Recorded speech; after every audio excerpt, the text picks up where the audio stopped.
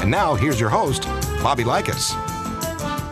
With us today on Car Clinic is Gary Arvan, Chief Engineer for the Duramax Diesel. Gary, welcome to Bobby Likis Car Clinic. Good morning, Bobby. Tell us about Chevy's new truck lineup and GM's newest 6.6-liter Duramax Diesel. Yeah, absolutely. We have a new 2011 Silverado coming out this year, and it's a major step up in terms of the capability of these trucks. We're moving up to 20,000-pound towing capability and over 6,300 pounds payload capability. And we have a new engine offering to support that. We also have a new lower emissions engine this year, since it is a emissions year. But we're building on our Duramax platform with the fourth generation of the Duramax engine itself, with about 1.3 million sold, and we believe we have a very proven platform with a good reputation that we're building on. So what we have this year is really just updates to that to improve the product. And some of the big things we're offering are an increased power and torque. We're targeting to be segment leading with a major step upward.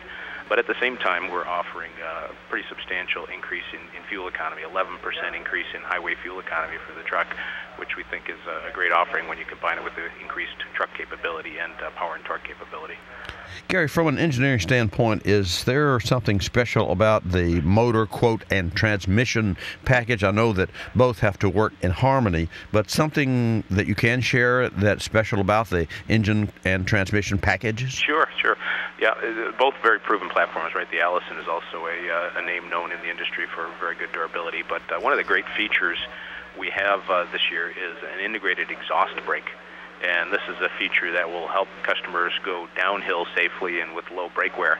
It uses the variable nozzle turbocharger on the engine and closes the vane position in some conditions to create back pressure in the exhaust and airflow in the engine, which greatly increases the negative horsepower in this case.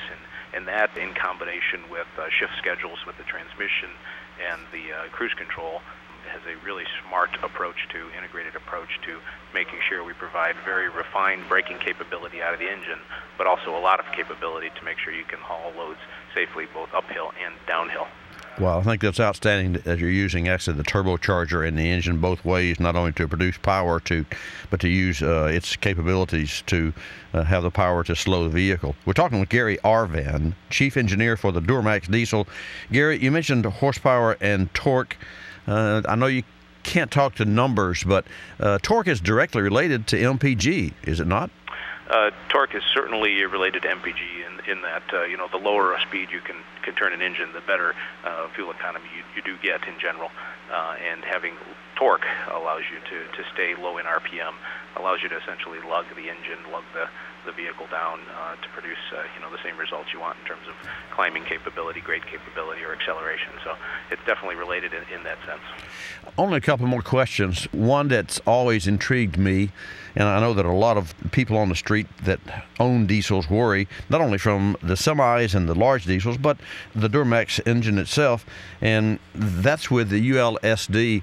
Are we beyond the effects of the 15 parts per million sulfur, the ULSD, and any need for additives? This engine, the injectors, the system, how does it respond, and was that a challenge for your department?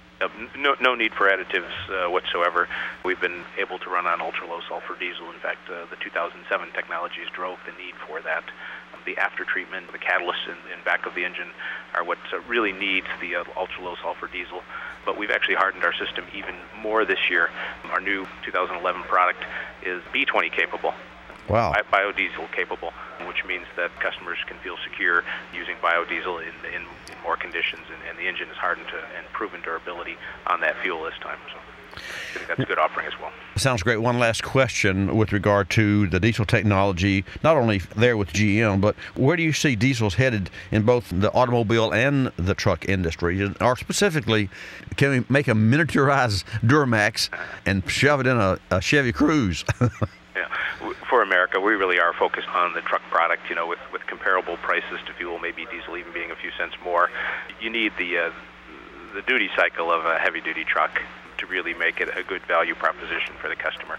So once you put it in a heavy-duty truck, the hauling capability and the fuel economy gains with hauling is pretty substantial, 50% or more better, and that's what really makes it a very valuable. That in combination with the ability, the low-end torque and the ability to do work. So we're focused on heavy-duty trucks,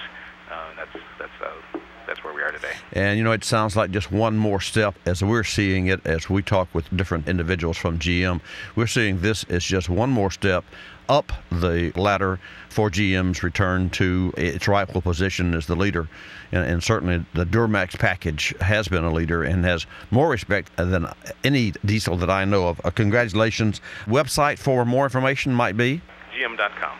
GM.com. Gary, hey, thanks for joining us on Car Clinic today. You're welcome. And congratulations on your accomplishments. I can't wait to see the actual numbers and to drive one of those torquey Duramax diesels. Look forward to getting in it. Thank you.